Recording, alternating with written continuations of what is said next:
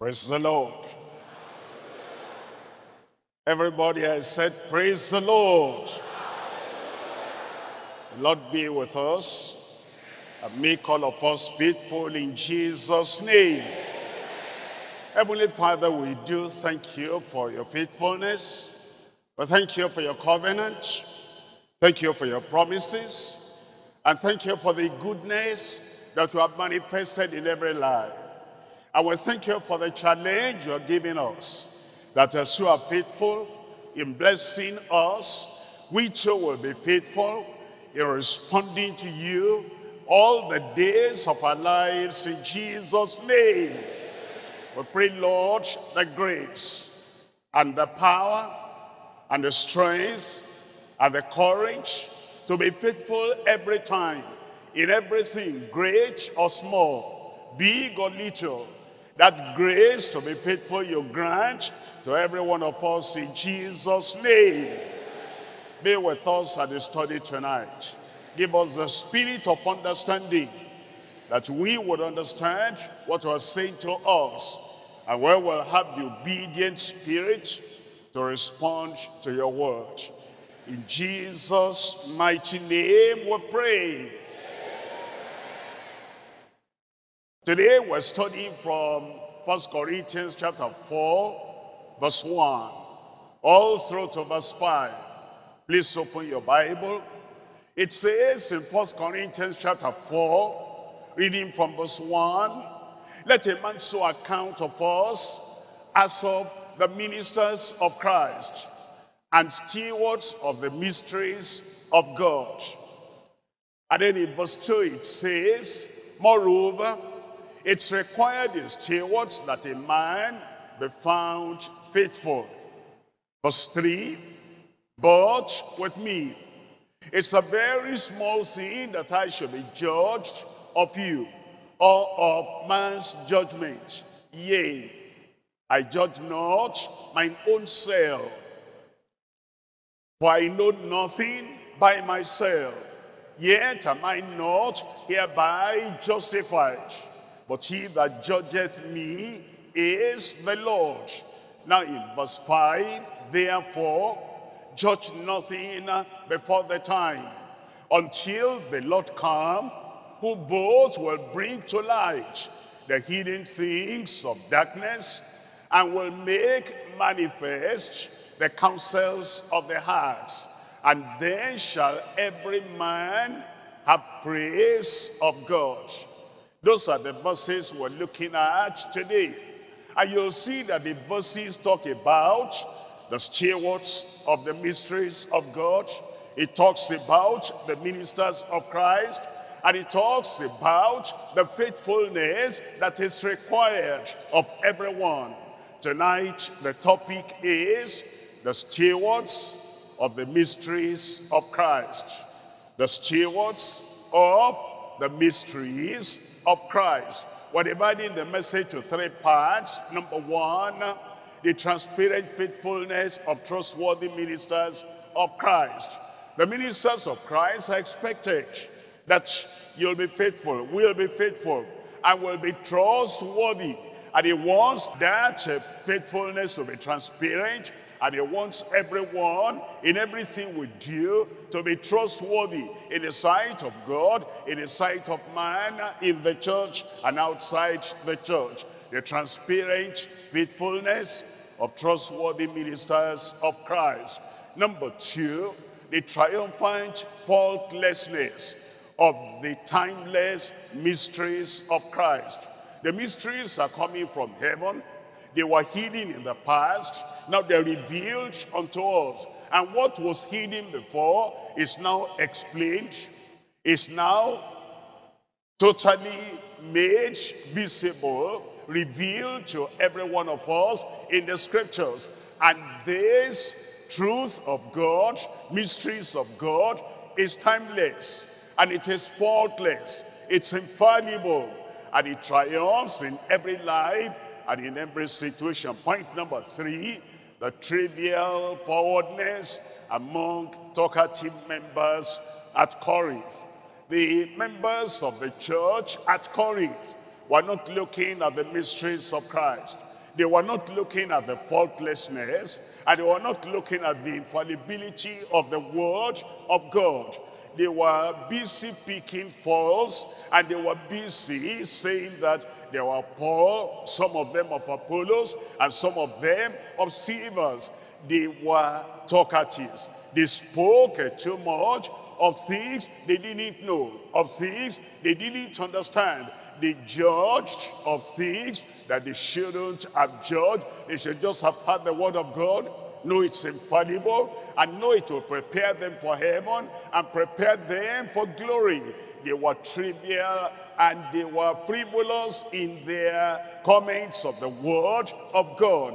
They were forward and they were forward. The trivial forwardness among talkative members at Corinth. We're looking at point number 1 now.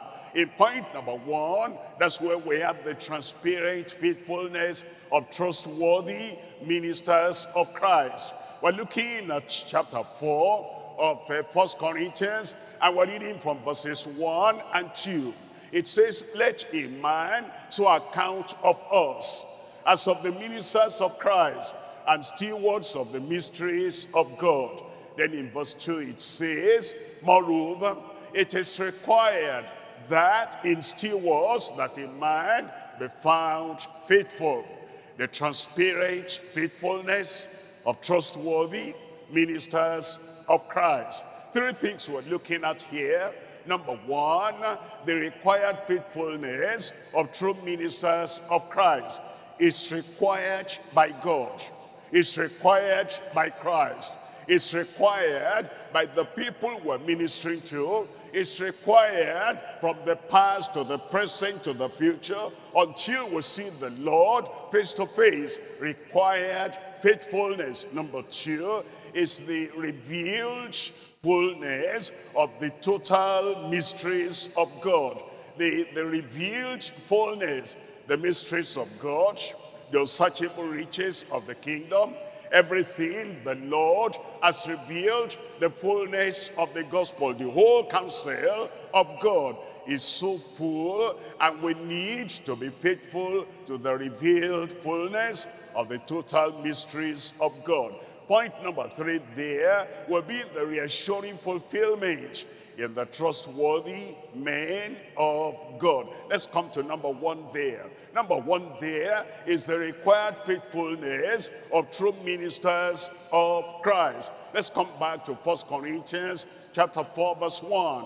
Let a man so account of us as of the ministers of Christ and stewards of the mysteries of God. And then in verse 2, it tells us, moreover, it is required in stewards, it's required in servants, it's required in the ministers, it's required in the preachers, it's required in everyone that is serving the bread of life and the food from heaven, serving that to the people of God. It is required in everyone, whether small or great, whether it's an apostle or prophet or evangelist or pastor or teacher or a helper or supporter. It is required in all the stewards that a man, that a worker, that a watchman, that a preacher, that a woman, that anyone that is serving the people of God be found faithful.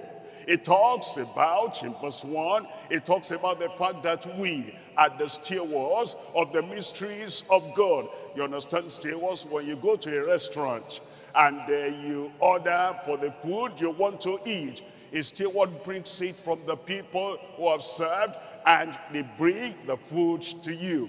On the way, while bringing the food, they don't adjust, they don't take away, they don't add to it, they don't add anything or subtract anything as they are being given to come and serve you. So they bring everything. And the Lord is saying that we're stewards like that, and we have no right to add to the menu, to add to the meal, to add to the bread of life, to add to the mysteries of God. We are stewards, and faithfulness demands as we're given, as is revealed unto us about salvation, about holiness without which no man shall see the Lord, about the power of the Holy Ghost, about the readiness and preparedness for the coming of the Lord. As it's been given to us, so we serve, and so we give, and so we preach, and so we declare the word of God, the mysteries of God. We're not to add human wisdom. We're not to add human practice. We're not to add the desires of the people. We're not to add our opinion. We're not to add any kind of result or pros and cons of any debate. As stewards, we're required to be faithful and serve the word of God. And we serve that faithfully. In little things, we don't say that's a small part of the word of God, or that's a difficult part of the word of God. People are not going to respond to that. People are not going to receive that. And people are not willing to repent. And people do not cherish the word of righteousness. No, we don't have any comment. We as stewards of God will bring the mysteries of God to the people. In little things, be faithful. In big things, be faithful. In Luke chapter 16, reading from verse 10.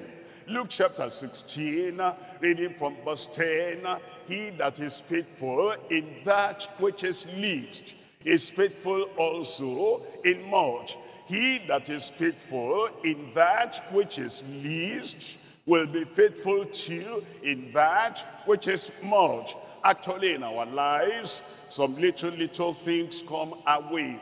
And if you are not faithful in those little things, you are forming the habit of unfaithfulness. And that habit of unfaithfulness will catch up with you when higher responsibilities come, when greater things come. If you say that just a little thing, I'm going to be unfaithful. That's a small thing, I'm going to be unfaithful. Nobody is watching now, I'm going to be unfaithful. My family will not know this, I'm going to be unfaithful. The senior pastors and overseers will not know this, I'm going to be unfaithful. That develops in you a habit of unfaithfulness. And so when other things come later, you are going to be unfaithful because of the unfaithful path that is entrenched in your heart. That's why the Lord himself said, he that is faithful in that which is least is faithful also in much. And he that is unjust, unfaithful in the least is unjust also in much. And then in verse 11, it says, if therefore ye have not been faithful in the unrighteous mammon, who will commit to your trust the true riches? What's that saying? When he talks about the unrighteous mammon, he's talking about money. It's talking about finance. It's talking about commerce. It's talking about the marketplace. You're working as an employee somewhere. You're working in society. And those places, they deal with mammon. They deal with money. They deal with material things. If you are not faithful in the secular, you are not going to be faithful in the spiritual. That's what he's saying to you, that if you are not faithful in secular things, in material things, you are not faithful in your place of work, you are not faithful because you say this is just a place of work and this is just material. If you are not faithful in the secular, the Lord is not going to commit your heart. The spiritual, it says in verse 12, it says, and if ye have not been faithful in that which is another man's, who shall give you that which is your own? If you are not faithful in what belongs to another man, that is, that other man, I'm working for him, and if I do my best, he's going to succeed. I don't want him to succeed. I want him to be down. I want him to be frustrated.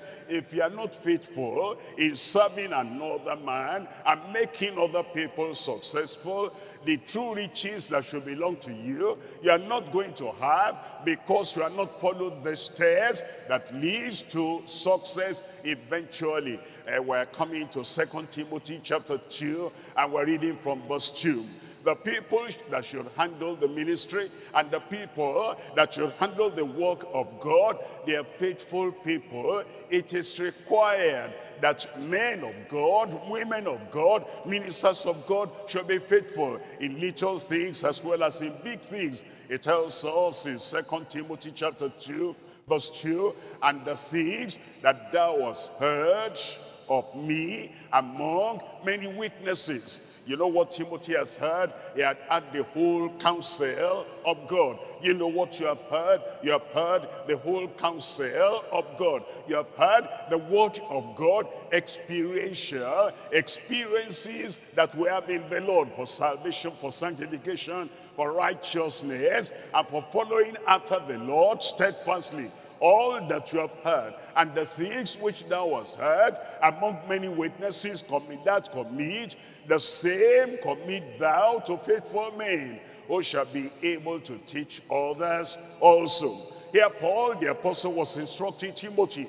He said, as you are the leader over the church, you are a pastor over a number of churches in the city, a number of churches in various locations. You must be faithful. Everything you have heard of me, everything you have heard from the headquarters, everything you have heard from your teacher, from your leader, from your pastor, you have become a pastor now, you have become a leader now, you have become an overseer now. All that you will pass on to other people. Who are those people? Not your tribesmen, not your friends, not your family members, not people you want to bribe and stop their mouth from saying whatever they ought to say. You will pass on to faithful men and faithful women in interviewing people, in selecting people, in choosing people, in putting workers and ministers and preachers and pastors over churches. Look for those who are faithful. They're faithful to the word, they're faithful to the work, they're faithful to the Lord, they're faithful to their families, they're faithful to what they have learned, they're faithful in practicing the word of God. The same thing you'll commit to faithful men who shall be able to teach. And it's not enough to say, I'm faithful, but you don't have the ability to teach, the skill to teach, and the understanding to teach. You don't have the passion to teach. You only tell stories and you only shout. You can't do that. You must be able to teach, apt to teach, skilled in teaching, teaching other people. Let's come to second section in this part now. Is the revealed fullness of the total mysteries of God. The revealed fullness of the total mysteries of God. In 1 Corinthians chapter 2, reading from verses 9 and 10, it says in chapter 2 of 1 Corinthians, please open your Bible, but as it is written, eye has not seen, nor ear heard, neither have entered into the heart of man the things which God had prepared for them that love him. The things which God has prepared for them that love him. When we get saved, we love God. And God has prepared a lot of things for us. But we don't know them. We just know we're saved. But as for sanctification, maybe we don't know. As for healing, maybe we don't know. As for deliverance, maybe we don't know. As to answers to prayer every time, maybe we don't know. As for protection and prevention of evil, maybe we don't know. But now, all those things that the Lord has prepared for them that love him from this time until we get to heaven. How do we know them? Look at verse 10. In verse 10, but God has revealed them. That's the mystery. The Lord, we didn't know them. It never entered into our ear, into our heart, until the pastors who are faithful, until the preachers who are faithful, they go to the word of God. They receive the revelation of the mysteries of God. Now it's revealed to them unto us by his Spirit. For the Spirit searcheth all things, yea, the deep things of God. That's exactly what Paul the apostle did. Look at Ephesians chapter 3. Ephesians chapter 3, we're looking at verse 2. Ephesians chapter 3. We're reading now from verse 2. Paul the apostle is talking about the mysteries of God, how he received, how he now gave that to the church. And that has come to us now because Paul the apostle was faithful. Look at Ephesians chapter 3 verse 2. If ye have heard of the dispensation of the grace of God, which is given me to you word, which is given me to you word. Understand that the mysteries of the kingdom, the mysteries of God, the deep revelations of the word of God that the preacher has, that the pastor has, is given to him, to you word. That means to the church. The preacher cannot say, I'm reading the Bible, I'm studying the word of God, a lot of the mysteries have been revealed unto me just for myself. It is revealed to the pastor, revealed to the preacher, revealed to the workman, revealed to the minister for the benefit of saints and sinners, for the benefit of those who have not known, who need to know. Then he tells us in verse 3. In verse 3 it says, how that by revelation he made known unto me the mystery. How by revelation he made known unto me the mystery, as I wrote afore in few words. Verse 4, and then in verse 4 it says, whereby when you read, all that has now been collected into the New Testament and is revealed now. All those mysteries. It's not something we're going to dig in the forest, in the bush. It's not something we're going to a mountaintop somewhere and we say we're praying and we're searching for the mysteries of Christ. It's now revealed. And you can now read, and from Genesis to Revelation, the whole Bible in our hand, the mysteries of God are now revealed. When ye read, ye may understand my knowledge in the mystery of Christ. And then in verse 5, it says, which in other ages was not made known unto the sons of men. There are things, if you only read Genesis, there are things you'll not know. If you only read the Psalms, there are things you'll not know. If you only read Isaiah, there are things you'll never know.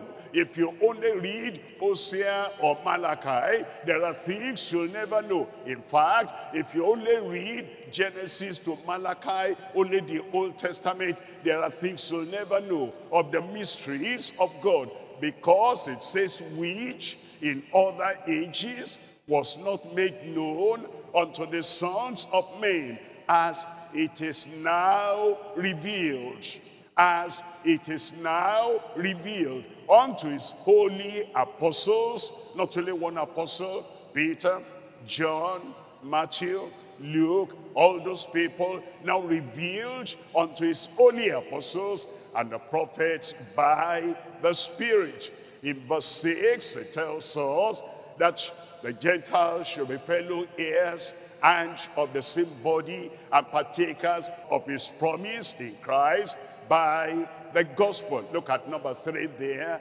Number 3 is the reassuring fulfillment in trustworthy men of God. The reassuring fulfillment in trustworthy men of God. What does that mean? It means these people that received these mysteries of God, they were partakers of the mysteries of God. They saw, they heard, they prayed, they received, they experienced, and they benefited from what they were given to the people of God. They spoke about repentance, they repented too. They spoke about righteousness, they were made righteous too. They spoke about salvation, they were saved. They spoke about redemption, they were partakers of that redemption.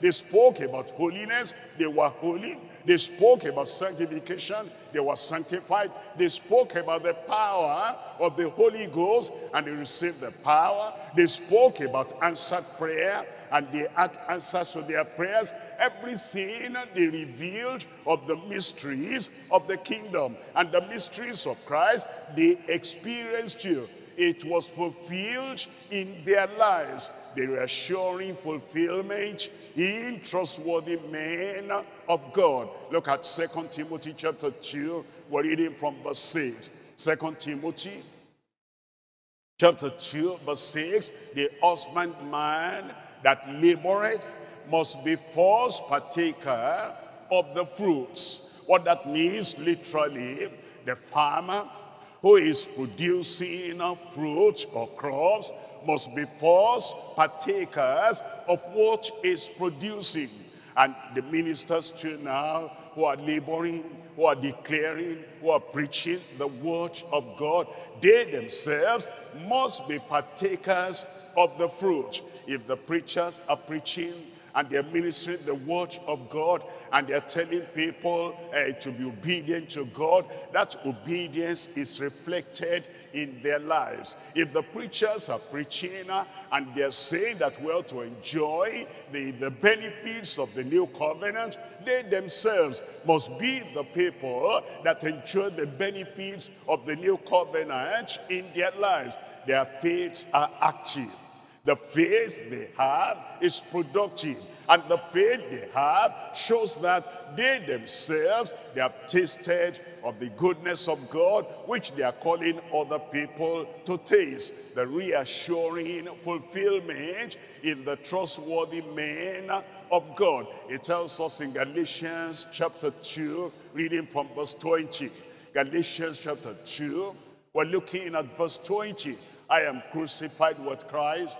Nevertheless I live, yet not I, but Christ liveth in me. And the life which I now live in the flesh, I live by the faith of the Son of God, who loved me and gave himself for me. You see, Paul the apostle, he was a partaker of the faith that he preached. The faith to get saved, he had that. And the faith to be obedient to the Lord, he had that. And the faith to remain abiding in the word of God, he had that. And the same thing, if you're ministering today, the same thing, if you're preaching today, you have to be a partaker of the fruit of what you're ministering. Do you preach sanctification? Are you sanctified? Do you preach Holy Ghost power? Holy Ghost baptism? Do you have that Holy Ghost power in your life? Do you preach that we ought to be ready for the coming of the Lord, and that the people of God should believe that Christ is coming, and that when he comes, he's coming for the faithful, he's coming for those who abide and those who endure unto the end? The same thing you ought to have in your personal life as well. You become a partaker of the blessing of God that you're introducing, that you are recommending to all the people. In 2 Peter chapter 1, reading from verse 21, it's telling us that those men of God and those people of God who preach the word of God in days gone by, they were people that benefited also from what they were preaching. Open your Bible, 2 Peter chapter 1, and we're reading from verse 21. It says, for the prophecy came not in old time by the will of men, but it says holy men, look at that, holy men of God. They spake as they were moved and they were carried on by the Spirit of God. Those people, they had that same experience of holiness that will make them to please the Lord, that will make them to depend upon the Lord and lean upon the Lord with all their heart, all their soul, all their mind. The same circumcision of heart they told the people will come to them, that will come in the new covenant. Those prophets experienced the same thing too, and they had the power of God in their lives. What an example for you, what an example for me, that as we're declaring the word of God, as we're we're declaring the might of God, everything we expect that the saints of God, the members of the church, the people of God should have, we too will have that same thing. And I pray that all our leaders, all our overseers, and all our pastors, and whoever we are, ministering the word of truth and the word of life to other people, I pray that we too will be partakers of everything we're offering to them in Jesus' name. Let me have your good amen. We come to point number 2 now, and it is the triumphant faultlessness. Faultlessness. That this word of God is faultless, and this word of God is infallible, and this is the word that the Lord himself is giving to us. We're coming back to 1 Corinthians chapter 4, and we're reading from verse 1. 1 Corinthians chapter 4, we're reading from verse 1. It reminds us, it says, let a man so account of us as of the ministers of Christ, and as the stewards of the mysteries of God. Let a man account of us who are preachers, account of us who are children of God, account of us who are overseers and leaders, that God himself has appointed over the work of the Lord. It says in verse 2, it says, moreover, it is required in stewards that a man be found faithful. It is required in stewards, that is the people who carry the word of life, the bread of life, the water of life, and they carry the revelation that brings life, eternal life, abundant life to us. It is required that they will be faithful in all things. Look at verse 2 there. Moreover, it is required in stewards that a man be found faithful. And so if you want to be in the ministry, you want to abide in the ministry, and you want the privilege of serving the people of God, you understand that you ought to pray, and you ought to have that virtue of faithfulness, and that grace of faithfulness, and that life of faithfulness in every area of your life. It tells us in Ephesians chapter 3, we're looking at verse 3.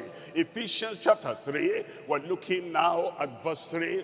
And it tells us in Ephesians chapter 3, looking at verse 3, telling us about what we ought to be and what we ought to have, how that by revelation he made known unto me the mystery, as I wrote aforetime, as I wrote afore, in few words. And then it says in verse 4, it tells us how, whereby when ye read, ye may understand my knowledge in the mystery of Christ. It says when you read the word, it's expecting that we'll read. What's the point? If revelation came from heaven, what's the point? If revelation came from the Lord unto the people who are to serve us, unto the minister, unto the apostle, unto the prophet, and then it's now reaching down and it's made available to us, and we even have the Bible and we don't read. We must read. And when we read, we must endeavor to understand.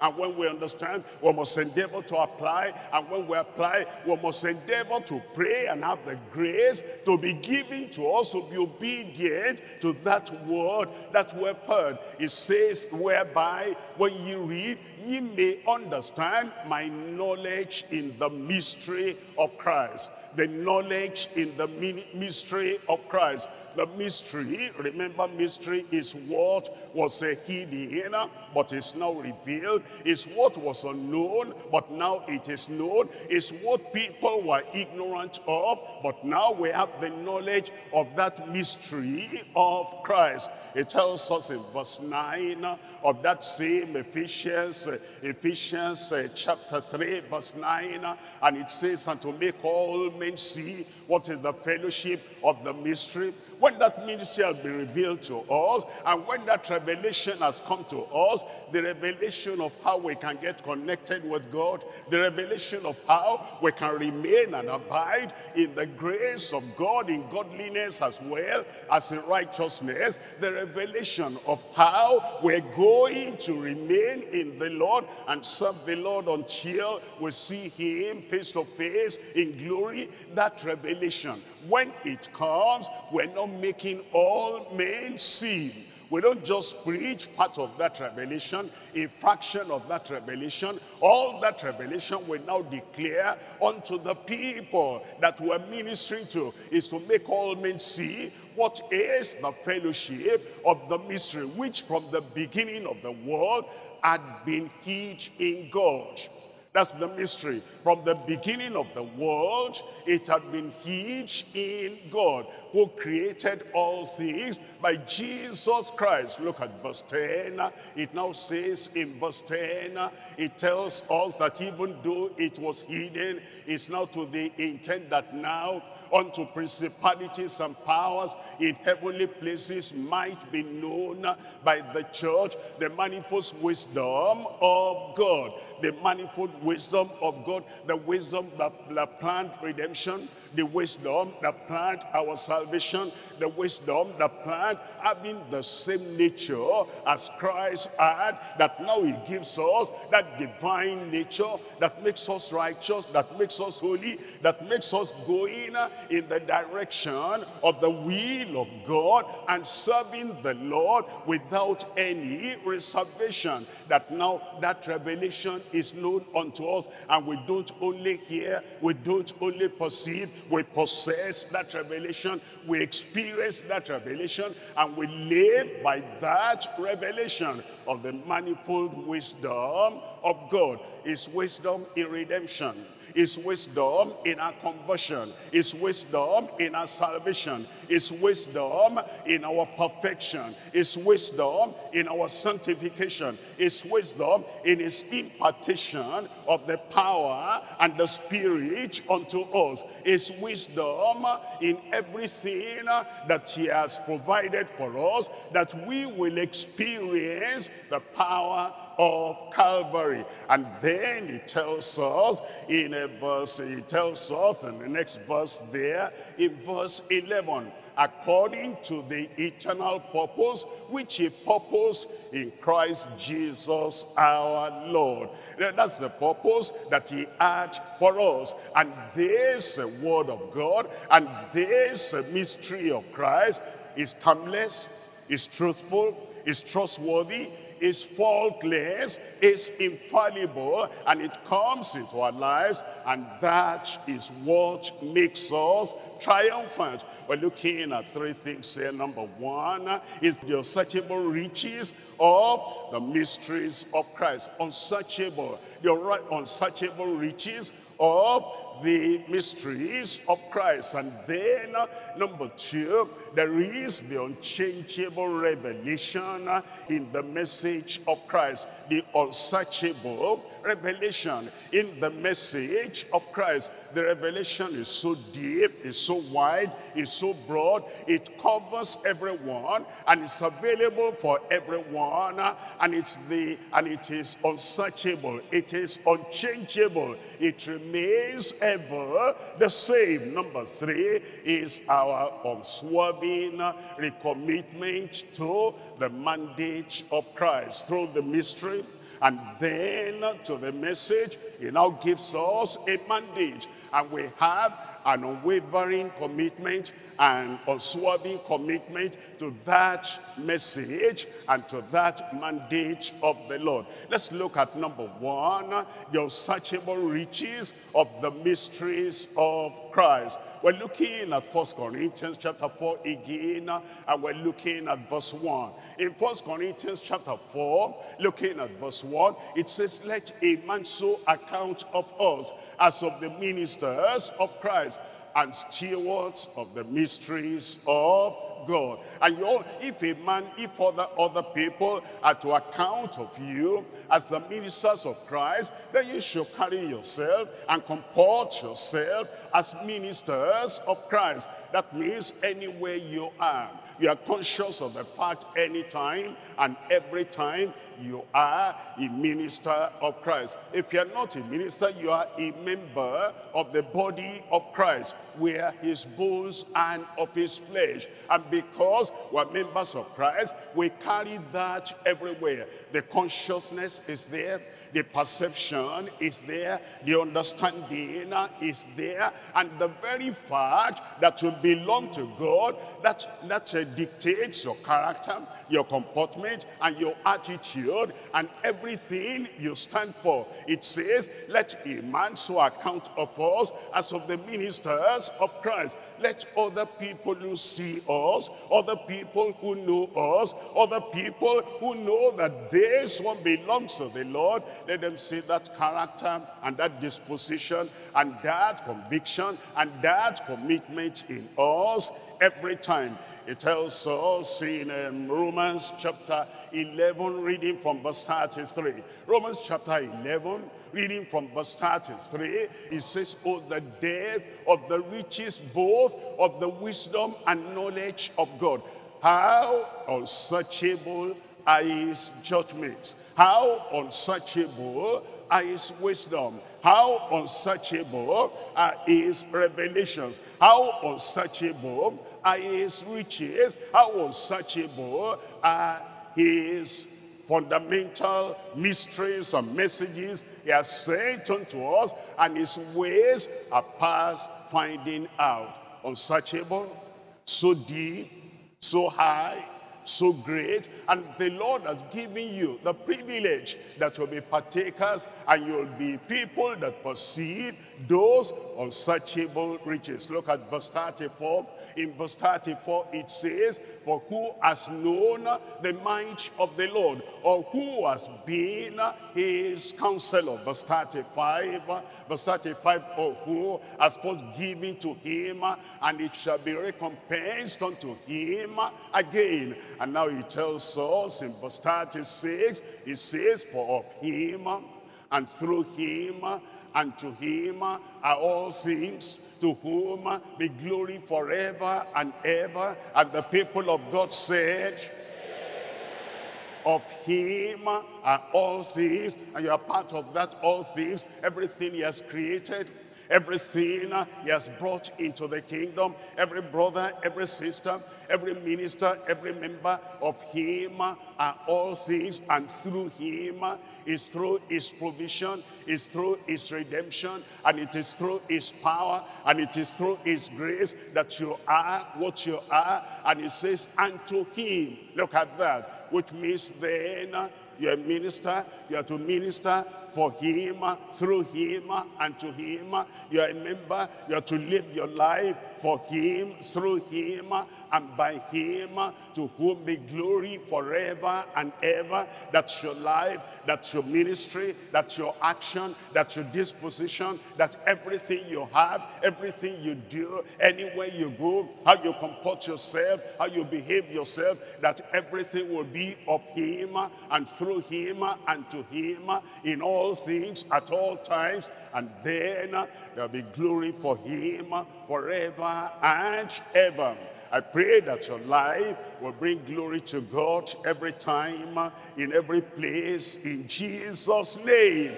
And let's go to the second section there. That's the unchangeable revelation in the message of Christ. Christ has a message, and that message he has given unto us, and that message is unchangeable. That message is unalterable. That message does not need anything added or anything taken away. Is unchangeable, is unalterable. He has given it from all eternity, and it remains the same today. We're looking at Hebrews chapter 13, reading from verse 8. Hebrews chapter 13, reading from verse 8, it says, Jesus Christ the same yesterday and today and forever. Jesus Christ the same. Our Messiah still the same. His message still the same. His ministration still the same. His mediatorial work is still the same. His redemption is still the same. Everything he did is still doing now. He saved in the past, he's still saving. He healed in the past, he's still healing. He delivered in the past, he's still delivering. In fact, it says that his word will not pass away. Jesus Christ in all his revelation, Jesus Christ in his redemption, Jesus Christ in his righteousness, and Jesus Christ in his plan and program to bring the church to glory. Jesus Christ the same yesterday and today and forever. Look at the conclusion for that in verse 9. It says, be not carried about with diverse and strange doctrines. Be not carried about with diverse and strange doctrines. For it is a good thing that the heart be established with grace, and not with meat which have not profited them that have been occupied thereby. It says his message is the same, and we need to abide and remain in that message. In Revelation chapter 22, reading from verse 16, Revelation chapter 22, we're reading from verse 16. It says, I, Jesus, have sent mine angel to testify unto you these things in the churches. Not just in the church of the first century, in the churches all through the ages, in the churches at that time, in the churches at this time, in the churches until it will come again. I, Jesus, have sent mine angel to testify and to declare and to proclaim unto you these things in the churches. I am the root and the offspring of David and the bright and morning star. It says in verse 18, it tells us, for I testify unto every man, I testify unto every minister, I testify unto every apostle, I testify unto every prophet, I testify unto every overseer, I testify unto any minister, every minister, in any church and every church, I testify unto every man that heareth the words of the prophecy of this book. If any man, any minister, any bishop, any archbishop, if any man, any apostle, or any overseer, if any man, any kind of pastor in anywhere, if any man shall add unto these things, to add personal opinion, to add human wisdom, and to add, I think the Bible should have stated it like this, I think it should have been like this. If any man will add his own personal, private thoughts, if any man shall add unto these things, God shall add unto him the plagues that are written in this book. And then in verse 19, it says, and if any man, bishop or pastor, if any man, apostle or overseer, if any man in this church or any other church, if any man shall take away from the words of the book of this prophecy, God shall take away his part out of the book of life and out of the holy city and out and from the things which are written in this book. The Lord is telling us then that his word is permanent. His word is unchangeable. His word remains as it was at that time, so it is even at this time. He wants his word to remain unchanging, unchangeable. Matthew chapter 28, we're reading from verse 18. In Matthew chapter 28, reading from verse 18, and Jesus came and spake unto them, saying, all power is given unto me in heaven and in earth. And then in verse 19, he declared and he sent forth the preachers of the word. Go ye therefore and teach all nations. Go ye therefore, not only teach your nation, not only teach your community, not only teach your locality, go ye therefore and teach all nations, baptizing them in the name of the Father and of the Son and of the Holy Ghost. Look at verse 20 now. It tells us in verse 20, teaching them to observe all things. Teaching them to observe all things. Don't claim to be wiser than Christ. Teaching them to observe all things. Don't claim to be wiser than the Almighty God. Teaching them all things. Don't claim to be wiser than the giver of the mysteries of the kingdom. Don't claim to be wiser than the giver of the revelation of the whole counsel of God. Teaching them to observe all things whatsoever I have commanded you. And lo, I am with you always, even to the end of the world. And the people of God said, you know, when he said teaching them all things, it says that teaching them all things whatsoever I have commanded you continues until the end of the age, until the end of the church period, until the end of this dispensation. That's why you cannot say, well, this is no more Acts of the Apostles, and this is no more the initial and the preliminary, primary beginning of the church, so we can take away this, and so we can add that. This is modern period now. It says no, until the end of the age, until the end of the world, until the end of this dispensation, until the Lord will come again, teaching them to observe all things whatsoever I commanded you. I pray that the grace to do that, the Lord grant to everyone in Jesus' name. We'll come to number 3 there, and it is the unswerving recommitment to the mandate of Christ. We've seen the mandate. It says we should go into all the world and preach the gospel to every creature and declare the truth to everyone. And it says we shouldn't take away from the truth. We shouldn't add to the truth. We should declare everything that the Lord has given.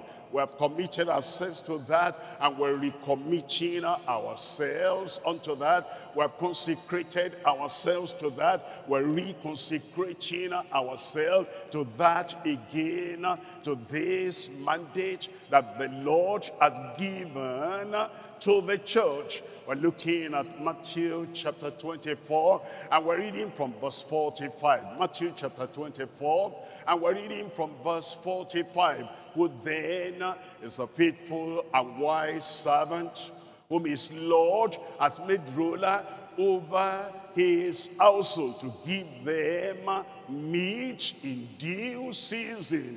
That's the commitment we ought to have, to give them the word of life, the word of salvation, the word of his grace, and the word of his power, and the word of enduring to the end, and the faithful word, and the fruitful word, and the profitable word we give to everyone in due season. What does that mean? We give to the sinner what befits the sinner. He needs to repent. We give to the backslider what befits the backslider. He ought to be restored unto the grace of God. We give to the babes what will make them grow up and mature. We give to those who are saved the word of his holiness, that they'll move forward and be sanctified. We give to those who are saved and sanctified, pardoned and purified. We give them the word of his power. Ye shall receive power after that the Holy Ghost is come upon you. We give the people who are baptized in the Holy Ghost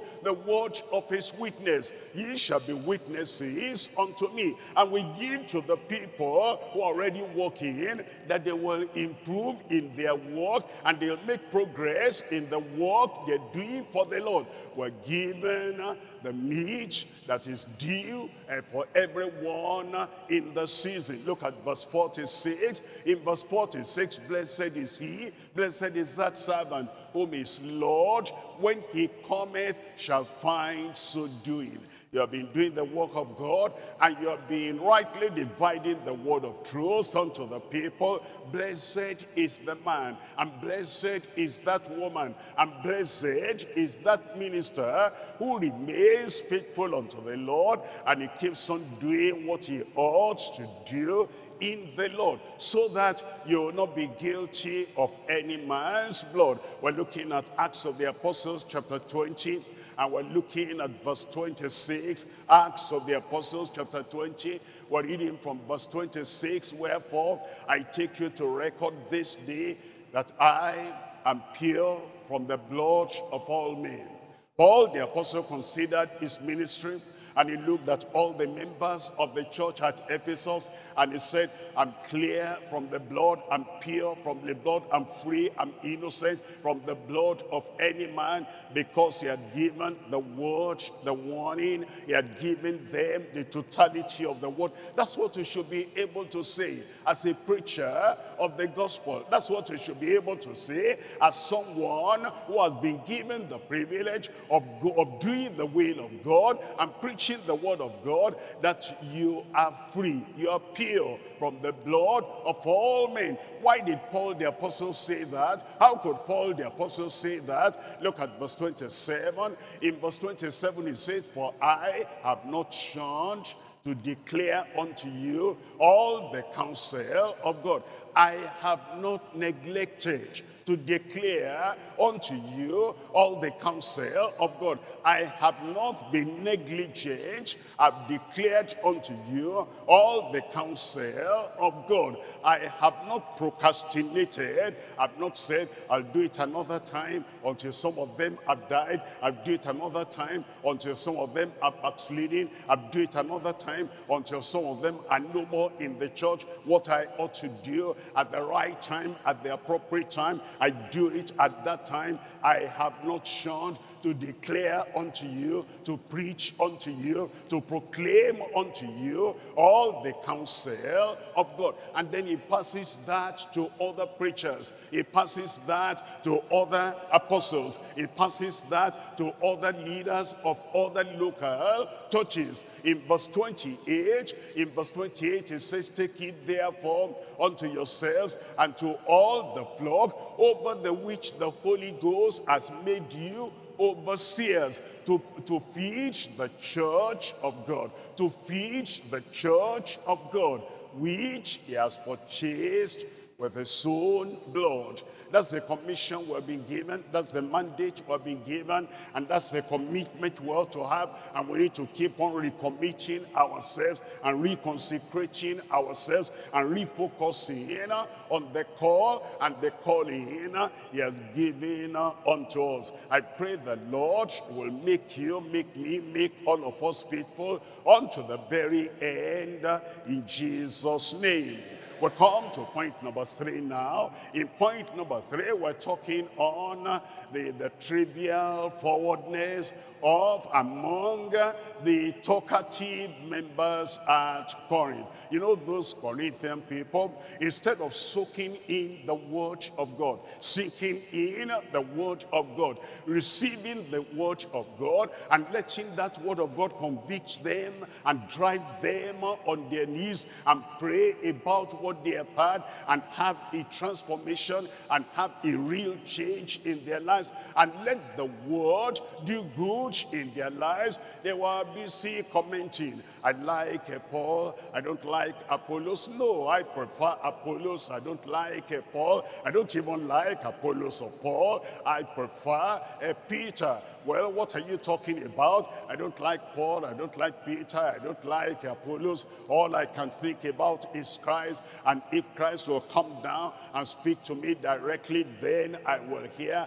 Otherwise, I'm just a lone man, a man of my own mind, a man of my own idea, a man of my own opinion. They were talking and they spoke too much instead of concentrating on the word they were hearing and letting the word do a transformation work in their lives and a redeeming effect in their lives. Christ, what they should have done, they didn't do. We're looking at this point number 3 now, which is the trivial forwardness and forwardness, of course, among those talkative members at Corinth. We're back to 1 Corinthians chapter 4, and we're reading from verse 3. 1 Corinthians chapter 4, we're reading from verse 3.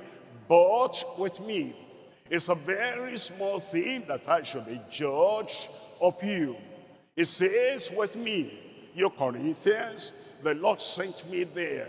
And the Lord said, I should not be afraid, I should stay there and declare all his word. And I've declared the word of God unto you, and the mysteries of Christ unto you. And it's a small thing for me to be judged of you Corinthians, of any man's judgment. No matter who the man may be, yea, I judge not mine own self. What did he mean by that? He said, when I've declared the word of God, and when I've declared the might of Christ, and when I've declared the mysteries of the kingdom, and then a riot breaks out, and the people begins to shout, he must die, he's not fit to live, and they begin to throw dust and ashes upon themselves, and they say that Paul, he must die for this, and then they bind him. He says, while they're doing that, I don't even judge myself. Did I do right? Didn't I do right? Was that right I preached to them? Was that the right thing? Or should I have changed my method? He said, I judge not mine own self. Whatever persecution came, and whatever attacks may come, and whatever stoning may take place, he said, I judge not myself. Why? Because he was confident. He declared what the Lord had given him to declare. He proclaimed what the Lord had given him to proclaim. Look at verse 4. It says in verse 4, for I know nothing by myself. What did I know? All I knew was the old covenant. All I knew was the animal sacrifices. All I knew was what Gamaliel told me. And those things I learned from Gamaliel, they couldn't save me. They couldn't save anybody. I didn't know anything, for I know nothing by myself. Yet am I not hereby justified, but he that judgeth me is the Lord. He was saying, the Lord who had committed the gospel into his hand, the Lord who had committed the mysteries of the kingdom into his hand, he is the one that will judge whether he was faithful to that mystery and to that message and to that stewardship that the Lord had given him. That's why he said, he that judgeth me is the Lord. Look at verse 5 here. In verse 5, therefore judge nothing before the time. Therefore judge nothing before the time. There were people that will say that Paul was suffering for what he did before he became converted. He said, you can't judge like that. All that is forgotten. All that is no more. I'm a new man in Christ. If any man be in Christ, is a new creature. All things are passed away, and he has put all his transgressions, all his iniquities, all his sins in the depths of the sea, never to be remembered against him anymore. Therefore, you Corinthians, you're making a great mistake. Stop all that, and therefore judge nothing before the time, until the Lord come, who both will bring to light the hidden things of darkness, and will make manifest the counsels of the heart, and then shall every man have praise of God. It says at that time, that's the time, whether it's Paul or Peter or Cephas or Apollos or Timothy or anyone, whether it's an apostle or a prophet, an evangelist, a pastor, a teacher, whether it's a minister, whether it's a soul winner, that's the time when every man and every woman will have praise of God. As we look at this, the trivial forwardness among talkative members at Corinth, we're looking at three things. Number one, the Corinthians Corinthians' inability to judge their ministers. The Corinthians' inability. They didn't have the knowledge, they didn't have the skill, they didn't have the power, they didn't have the insight, they didn't have the revelation to judge those ministers. The Corinthians' inability to judge their ministers. Number two is the compelling instruction to judge among themselves,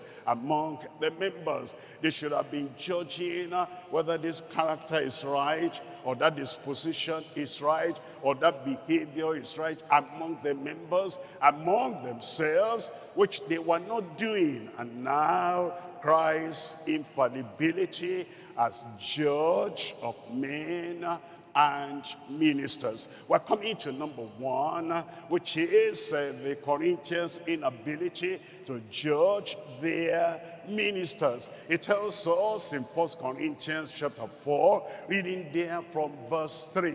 It says in verse 3, but with me, it's a very small sin that I should be judged of you, or of man's judgment. Yea, I judge not mine own self. In verse 4 it says, for I know nothing by myself. Look at that. Paul the apostle said, by myself, without the indwelling spirit, I know nothing. By myself, without the enlightening spirit, I know nothing. By myself, without the revelatory spirit, I know nothing. And if I know nothing without the spirit, I bought you Corinthians, I bought you carnal Corinthians, I bought you fleshly Corinthians, I bought you Corinthians that are warring after the flesh. If I know nothing by myself, you know nothing by yourself. Yet am I not hereby justified, but he that judgeth me is the Lord. Look at verse 5. In verse 5 it says, therefore judge nothing before the time. Corinthians, you don't know all the details, judge nothing before the time. Corinthians, you don't know all the facts about anyone, even about yourself. Judge nothing before the time. Corinthians, you know nothing about the pre-knowledge of God, the foreknowledge of God. You know nothing about the hidden mysteries of God. Therefore, judge nothing before the time. You know nothing until it is revealed to you. And therefore, before it is revealed to you, judge nothing until the Lord come. Until the Lord come. And when the Lord comes, he himself will bring to light everything that we ought to know. It tells us in 1 Corinthians chapter 1 verse 19.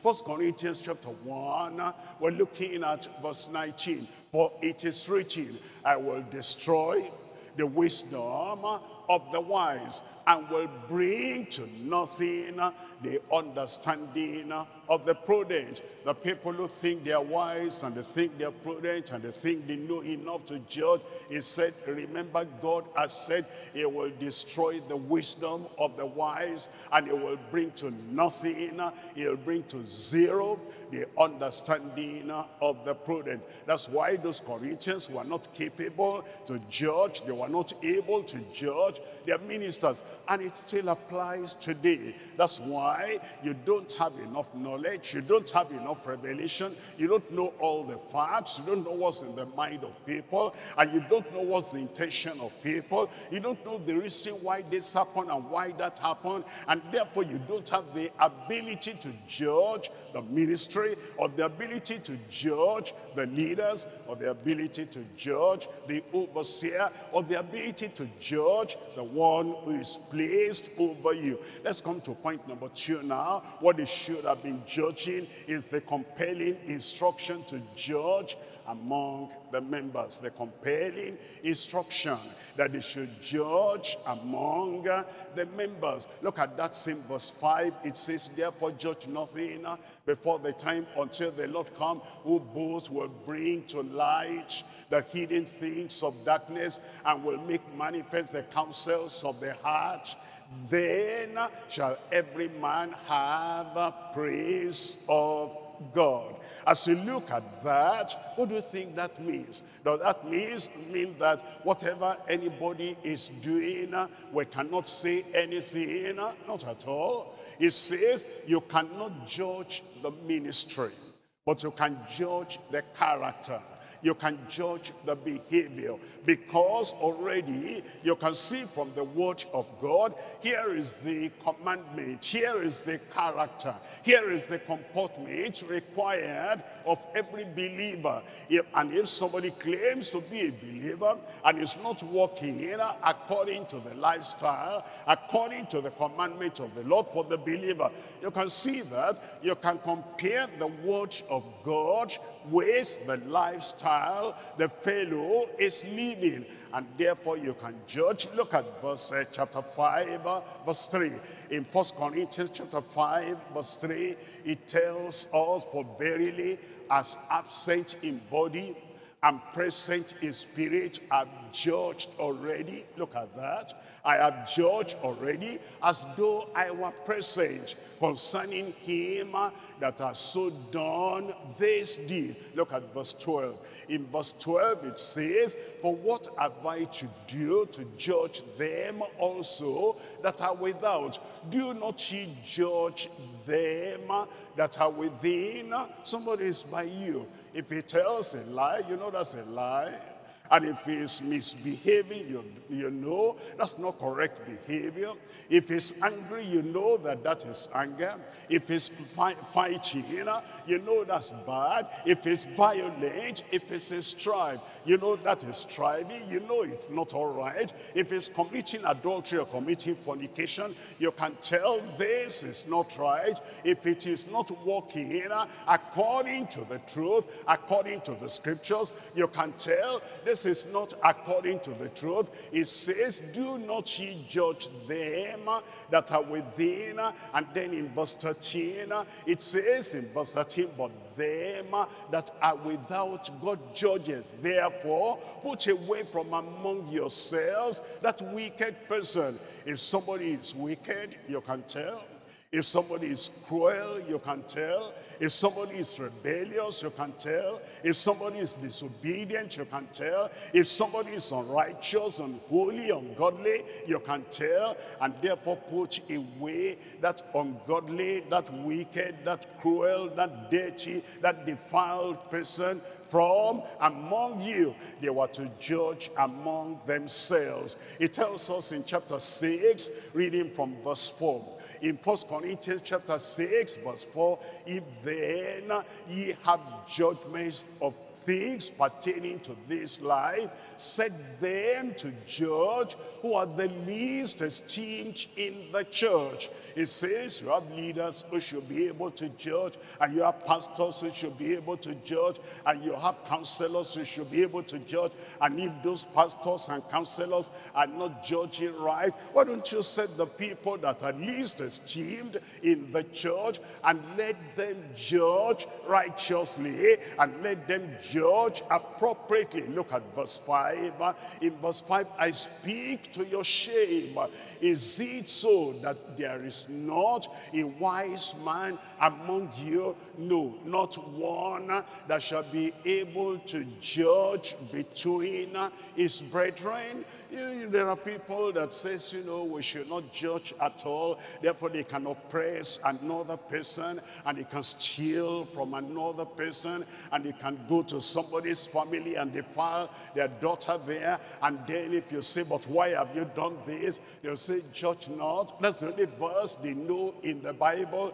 They are backsliding, and they say, judge not. They're cruel, they say, judge not. And they're idolatrous, they say, judge not. And they're misbehaving, and they say, judge not. It says, look at this. It says, no, not one that shall be able to judge between his brethren. He expects us, we should be able to judge. In fact, it tells us in 1 Corinthians chapter 11, reading from verse 31. 1 Corinthians chapter 11, reading from verse 31, it says, for if ye would judge, if we would judge ourselves, we should not be judged. your conscience is there.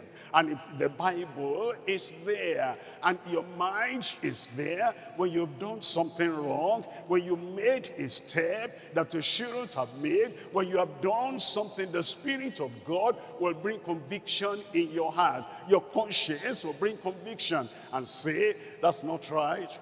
That's not the behavior of a real believer. That's not the character of a real believer. And if at that time you are convicted and you are driven on your knees and then you call upon the Lord, He will forgive you and therefore you will not have to be judged. What's that saying? It's saying self-discipline will prevent church discipline. Self-discipline. You know what you've done is wrong, and then you go to the Lord in prayer. You know that this is not the character, this is not the behavior of a real child of God, and therefore you go to the Lord in prayer. That self-conviction and that self-discipline will make you to avoid any other person, any other leader coming to discipline you. For if we would judge ourselves, we should not be judged. Look at verse 32. In verse 32, it says, but when we are judged, we are chastened of the Lord, that we should not be condemned with the world. If you are a person in the church and you're untouchable, you're rebukable, and nobody can correct you, and if they correct you, then the whole of the roof will fall down.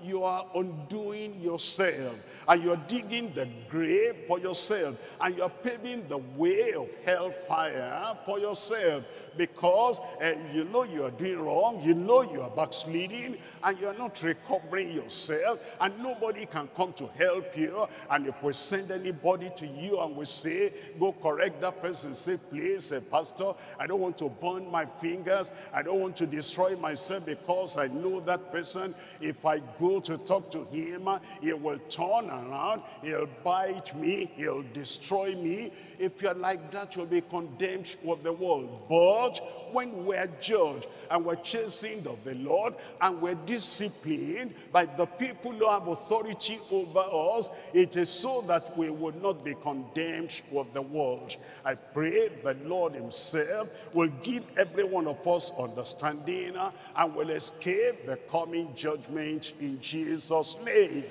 And the church said, look at John chapter 7 verse 24. In John chapter 7, we're looking at verse 24. It says, judge not according to appearance. But it doesn't say don't judge at all, but it says judge not according to appearance. You see somebody who is timid, judge not according to appearance. You see somebody who is fearful, judge not according to appearance. You see somebody, after the other fellow has spoken, he doesn't know what to speak again, he'll be stammering. Judge not according to appearance. Just say, calm down, and let him calm down, and let him tell you the real thing. Make him to be at peace, and then judge righteous judgment. By the way, those are the words of Jesus Christ. And the Lord Jesus is saying, yes, like judgment among the members of the church, within the members of the church, so that as they are judged and they're told that that's not right, brother, you are wrong, sister, you are wrong, then they'll be able to make their way right. As we're judging, we shouldn't judge and be on the side of the one that is vocal, on the one that is aggressive, on the one that is kind of boisterous, on the one that's able to argue his case, is able to tell a lie without you detecting it's a lie. Judge not according to appearance, but judge righteous judgment. Number 3 here is Christ's infallibility as judge of men and ministers. Christ's infallibility, Christ's faultlessness. As he judges, eventually he'll judge men and he'll judge ministers. We're looking at 1 Corinthians chapter 4, and we're reading from verses 4 and 5. 1 Corinthians chapter 4, we're reading from verse 4. For I know nothing by myself, yet am I not hereby justified. but he that judgeth me is the Lord.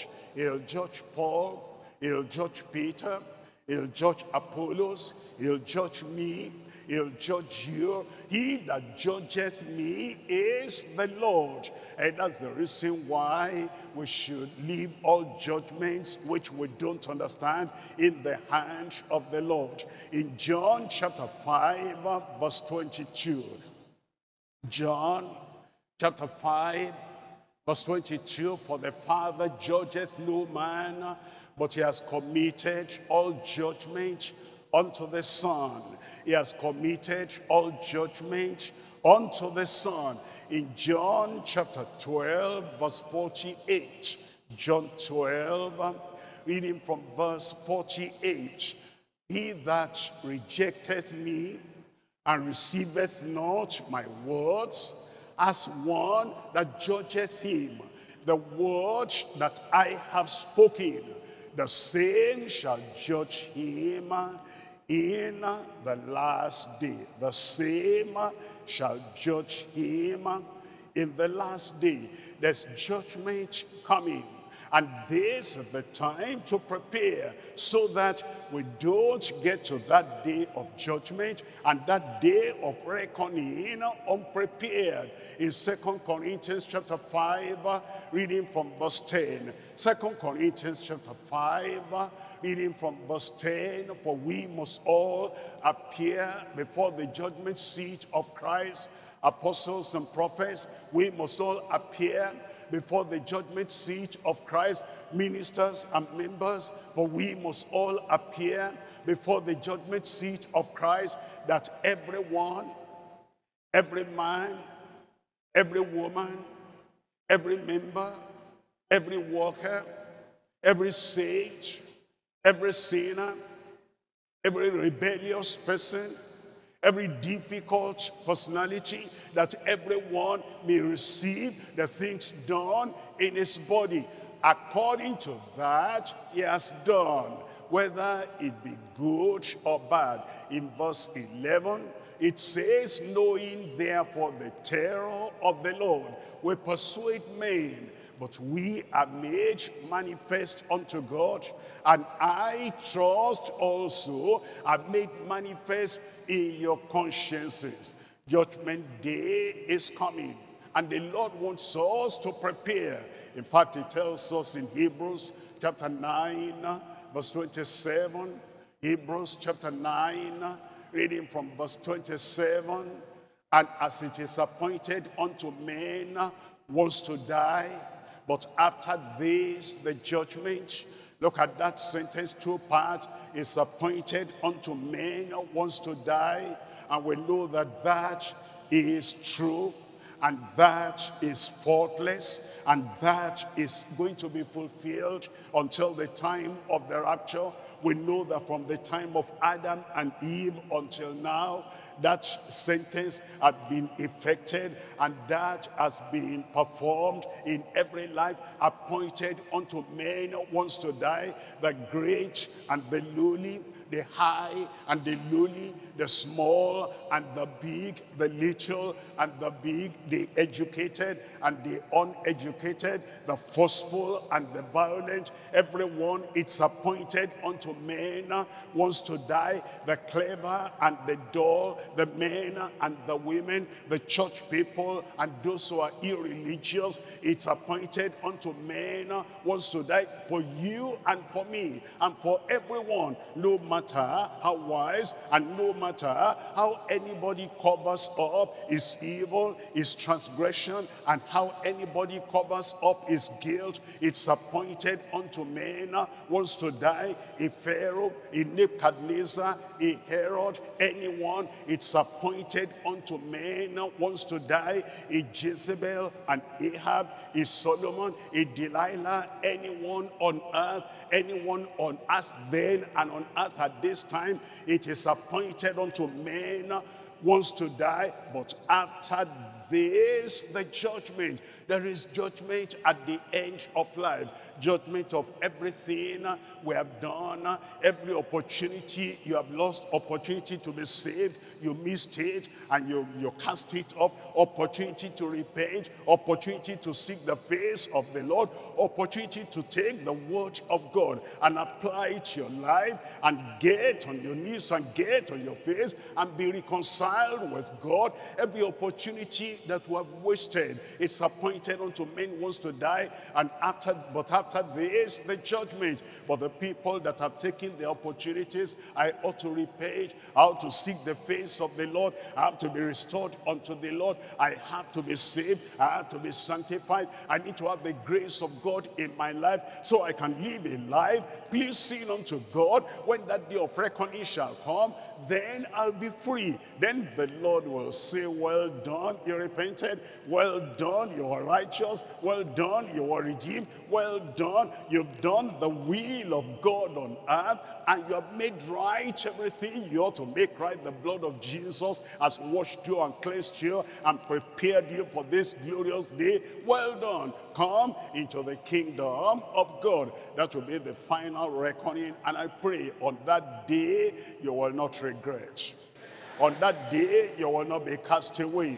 On that day, you'll appear before the Lord as a saved man, a saved woman, a forgiving man, a forgiving woman, a person that looked at your personal life and you let Paul, Peter, and Stewards and Apollos leave them alone, and you leave all the ministers and the other people judging them, leave them all alone, and then come face to face before the Lord and understand when the Lord shall come, he'll not be asking you about Paul, about Peter, about Stewards, about Apollos. He'll be asking you about yourself. Where will you stand when the Lord shall come? Are you ready to meet the Lord your God? We can make right today whatever has gone wrong, and we can seek the face of the Lord, and his mercy is still available. His pardon is still available. His grace is still available. And whosoever shall call upon the name of the Lord shall be saved. Salvation is available for everyone. Let's rise up now and talk to the Lord in prayer. Rise up and talk to the Lord in prayer. Don't make it a habit to always rising up and then going out every time that you hear the word of God and you have no chance to take that word to the Lord and seek the face of the Lord with all seriousness, with all your mind and with all your heart. Seek the face of the Lord. Anything to be forgiven, he'll forgive. Anything to cleanse, he'll cleanse. And any reassurance to give you, he'll give you reassurance. You're prepared to meet the Lord your God. Open your mouth and pray to the Lord.